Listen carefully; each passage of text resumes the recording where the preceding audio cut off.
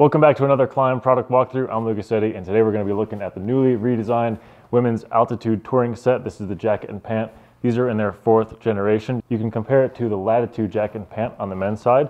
This is our top level women's touring setup right here. Waterproof performance here with GORE-TEX. Everything else is set up for really comfortable days on the bike for a long time. Long touring rides, long street rides with your friends, summer, winter, doesn't really matter. The key thing here on this redesign is we improved the fit, the comfort, the adjustment, and the ventilation on this jacket and pant. So let's check this out, how it all works. Up at the top here, we have a new, more comfortable collar lining. You can see that leather material right up there at the top. And then this cinch right here at the collar is also a little bit better for the ladies because you're not going to get your hair caught in there as easily as the previous generation. So that was a complaint that we heard from riders, and we addressed it with this fix here. Further down in the collar, when it gets hot, you can open up this tab here. It's called the collar tab back feature. There are 2 elastic cords on the inside of that collar. Pull them back and attach them to some hooks on the shoulders, and it holds that jacket open, gets some more airflow there when the going gets hot. But let's keep moving here at the top. You can see there's some reflective hits up here at the shoulders and then other places around the jacket and the pants. This is great for wet weather when it's rainy, foggy, dark outside. Get some little added safety in there. But let's keep moving through here. We talked about the ventilation here at the collar. The rest of the vents on this jacket perform exceptionally well. Maybe Sky, you can talk about that, how these work here with the cross-core vents, the back vents, and the leg vents. Sure. This jacket was designed to be gravity friendly for the ladies. So you've got cross-core vents under the chest here. So as weather is warming up, you get plenty of airflow through the jacket. We also included a double-headed zipper in the wrist, similar to what you find on the Carlsbad jacket. So you can get that open, get some airflow through the cuff on those hot days.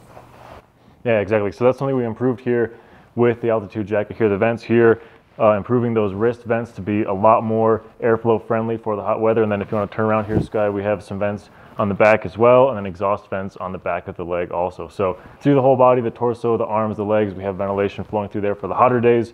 Zip those up when it gets rainy, when it gets chilly. So let's keep moving here. While we're on the outside of the jacket, let's talk about protection. We have 600 denier Cordura up here on the shoulders, the knees, and the butt there. All the slide areas where if you fall off your bike, you're likely to get some abrasion there. We beefed those up with that 600 denier material. Then in the elbows, we have this perforated leather material. So you get a bit more airflow, a bit more breathability through those perforations there, through that GORE-TEX. And then of course, leather provides some great abrasion protection. So while we're on the topic of abrasion protection, you'll notice this is a CEA rated garment.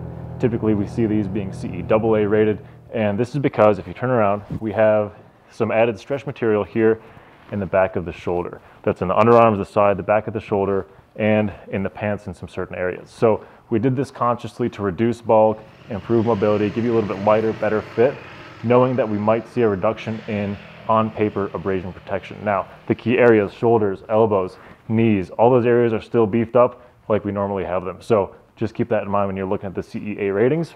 Like I mentioned, we improved the fit and adjustment on this jacket too. So fit means we changed how everything is stitched together, how all those panels come together, the shape of all those stitched pieces when they come together. We also improved the adjustment capabilities of this jacket. You'll see here forearm and bicep adjustment straps, Velcro at the cuff, a full waist circumference strap here. And what that means is it's not stitched into the jacket. That strap goes all the way around. So when you cinch it up, it gives you a nice uniform kind of adjustment there. And then at the hips also, we have some adjustment zippers there if you want to show those, Sky.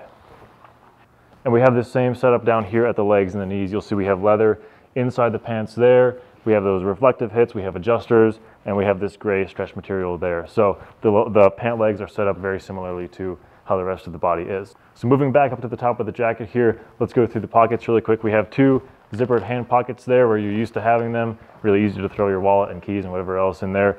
We also have a stat card pocket here on the left arm, and it's got an internationally recognized medical information symbol there. So EMTs, EMS, medical services are trained to look for that. And if you want to put your medical information card in there, you can do that to kind of give them some more information in the event of an accident.